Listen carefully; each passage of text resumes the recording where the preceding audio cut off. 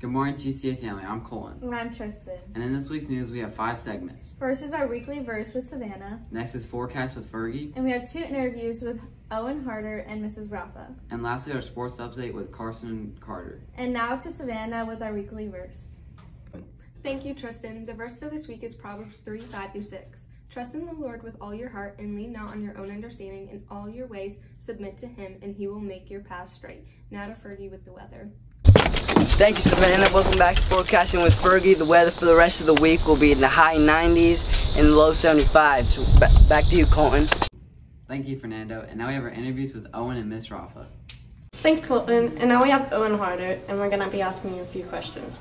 So, how do you think the cross-country team is going to do this year?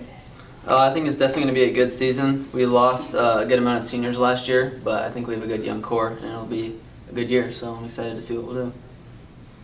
And next, how has the new campus impacted you for training?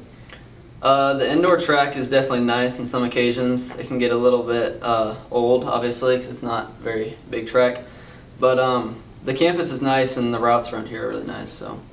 Yeah. And lastly, how do you think? Do you think you're going to continue running in college? I'm not sure yet. I've talked to a couple colleges, and it's definitely on the table, but I'm not for sure yet. So. Okay. Those are all my questions. Thank you for answering, and back to you, Tristyn. Thank you, Savannah. Today we have Mrs. Rafa, and we have a few questions for her. So how did the transition from north to south go? I really think it went amazing. I mean, we have this brand new facility. It's awesome. Everybody gets their own room for the most part. And I think that the fact that we were able to just transition in so smoothly is just awesome. I love that we all get to be connected in different areas. I get to see more people doing this now, and it's great. I love it. And do you have any advice for the students that may be nervous from the transition? From the transition, I understand that this is going to be a new school year and we're still trying to figure things out. My biggest advice would be please don't trample anybody in the hallway. Also, if you're super nervous, come and find a teacher that can just talk to you about it. I know that sounds so dumb, but I think that there's nothing better than going and talking to somebody that you can really trust. If you come to my room, I have Hershey Kisses, so there you go. And how are you enjoying having your own classroom? I love it. Oh my goodness. I do desperately miss having a room with Mrs. Balsheg. Andrea, I love you. But I loved being able to decorate my room the way that I wanted, and then getting to have my big beautiful tapestry in there and all my little posters. I think it's the best, and I'm so excited to get the new desks so that everybody can just kind of feel settled in, and then after that I'll be able to add a little bit more stuff to it, so I'm excited for that too. This is just the best. Thanks, Grace.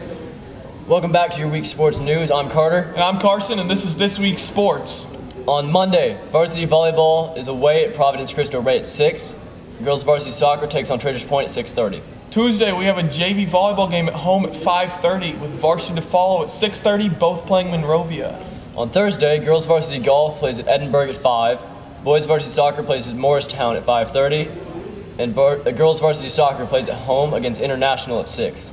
On Friday, we have JV volleyball at home against Bethesda at 5:30 and a varsity game also against Bethesda at 7.